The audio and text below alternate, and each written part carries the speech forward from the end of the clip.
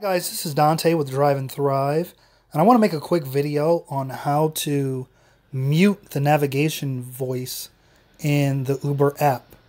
So I'm not sure how big of a issue this is for people, but if you are having problems, here's how to do it in a few easy steps. See your profile picture at the top right of the app. Click on the picture, then click on Account, and then scroll down to App Settings. Click App Settings, click on Navigation, and at the bottom, you'll see Navigation Voice. So if you'd like to turn it off, just click it to the left. And now the navigation will be off.